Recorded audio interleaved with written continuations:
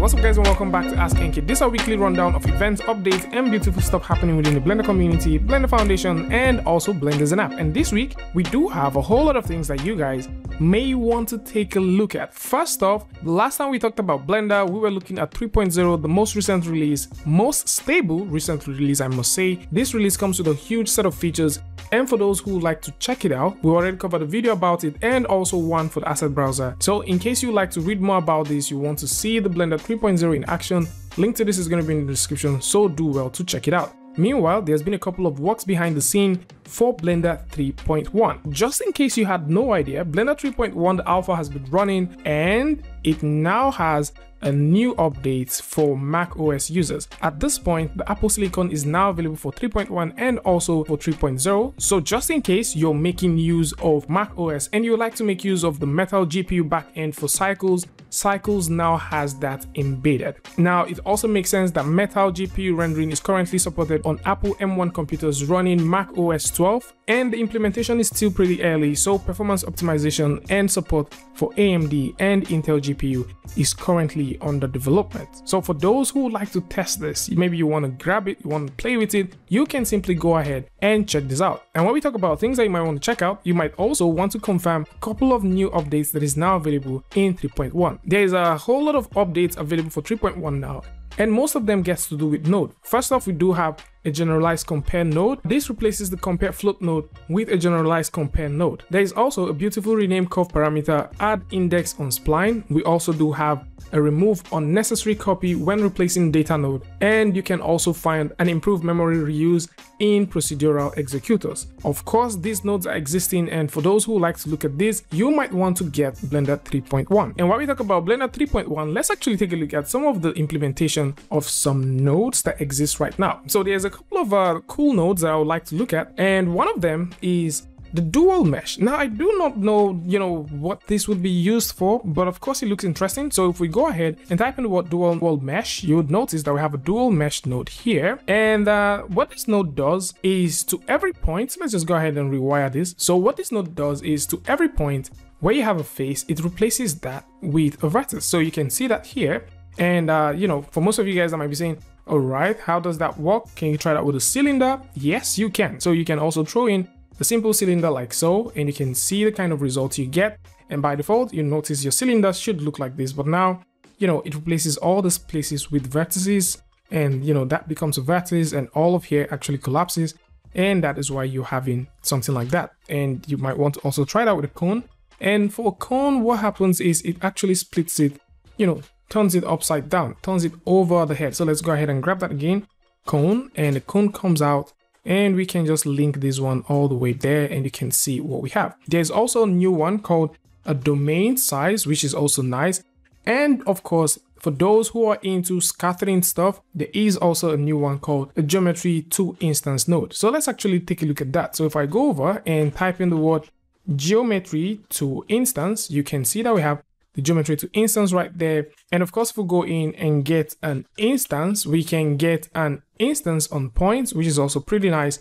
And we can use this to do some beautiful stuff. So you remember we had this cone, so I'm just going to link that there and also link the cylinder right over there. And what can we do with this? What we can do with this is this simple. Let's get a grid, drop this grid over here. I'm also going to just wire this grid all the way to this point so we can see it. Let's increase the size of this grid and also increase it this much. I'm just going to select all of these, and let's get these to, what do you say, 4, and we can get that as it is. And with all this here, if we wire this over to this instance, and then we set this as the points, let's just get that there, set this as a point, and then connect this right here, you can see what we have. By now, you probably will be saying, this looks like the join node. What's the big difference? It isn't. It isn't the join node because at this point, if you click on pick instance, you can see that this gets instant. You probably wouldn't be seeing much stuff because we have only 2. So I'm just going to go in and get a star, for example, and drop that star right around there. And once you do that, you can start seeing some stuff. Now, for those who would be doubting this, let's throw in that join geometry so that you guys can also see this in action. So we have one here, one over here, and we also have these other one right here. So let's link that up. And you will notice we don't have, we don't have the same effect. So let's link this up here and you can see it. So depending on the number of things that you get to throw in, you can get some very desirable results with it. So let's also add a simple cube. So I'm just going to get that cube in, click and drag and join that. And of course you can start seeing all of this. And for those who might be saying, you know, why not just simply shell out the star? You can. So if you convert curve to mesh, so I'm just going to get this curve to mesh, which is a CTM, and we can link that up and also get a simple circle. And you know, with a simple circle like this, we can also link this right over there, and you can start playing with all the points to get some very nice geometry out of it. And while we talk about things that you might want to get the most out of, there's also another pretty cool node known as the Mesh Island node. Now, this node is a field input that outputs a separate index for each mesh island. And if you're looking for more nodes updates and you would like to read on this, there is actually a new update that deals with the geometry node submodule meeting. So this deals with all of the conversations around the geometry node, the implementation, the walkthrough, and also the developments to come. So if you are into this, you might also want to come through and read up on all of this and see all of the amazing things that the folks at Blender Foundation are working on. You might also want to take a look at the animation and rigging module meeting that is also right here. And the meeting deals with short-term goals for animation and rigging. You might also want to read more about the patch review and decision time, animation UX demo, and also a couple more things that they're looking at for the next meeting. So tons of good ideas here, and you can actually come over and read up on all of this and get informed. And while we talk about things that you might want to read up and get informed about, the folks at Facebook, currently known as Meta, they are doing something pretty nice. Now, if you would like to read more about this one, I'm definitely going to put this link in the description. And it has to do with improving the real-time rendering of dynamic digital characters in Cycles. Now, if you remember, sometime last year, we got to see that Facebook joined the Blender Development Fund. And the main aim of joining this is to support the development of Cycles. The team at Facebook have actually come up with 3 main areas of collaboration that deals with the scene update optimization, adding a native procedural API alongside with an Alembic procedural to accelerate baking geometry animation loaded, to accelerate baked geometry animation loading, and also real-time playback. There is also a third one that deals with a better BSDF model. Now, this it's a pretty cool stuff. It has a whole lot of potential, and they've gone through to explain how this would better the use of Cycles. When you're working in Cycles, Cycles actually stores the data of a whole scene in a unified or a specific buffer, and every time you make a simple change, these buffers get destroyed and then recreated, and these involve copying all the data back into the buffer and then onto the device before a rendering actually ensues. And this is time consuming, and that is one of the things they're looking at fixing. So there's a whole lot of write-up about how they would go ahead and fix this. And at the same time, they're also looking at another optimization plan that deals with the BVH. And for those who have no idea what the BVH is, it's actually bounding volume hierarchy in ray tracing acceleration, as it simply uses a tree-based acceleration structure. And this is also something that they are looking at. And for sure, with the BVH, objects are kept in the memory and only reconstructed if the topology of the object simply changes. Otherwise, the BVH is simply modified to take into account the new vertex position. And this will definitely change how Cycles will perform over time. So it makes sense to see that the folks at Meta are actually investing into this. There's also the procedural system that has to do with how things would work in terms of Alembic. So the procedurals are nodes that can generate other nodes in a scene just before rendering. At the same time, the Alembic procedural allows the loading of Alembic archive files natively. At the same time, the Alembic procedural also has its own memory cache to preload data from the disk, and this would limit the cost of inputting and outputting stuff and all that operation that you get to do with the Alembic file.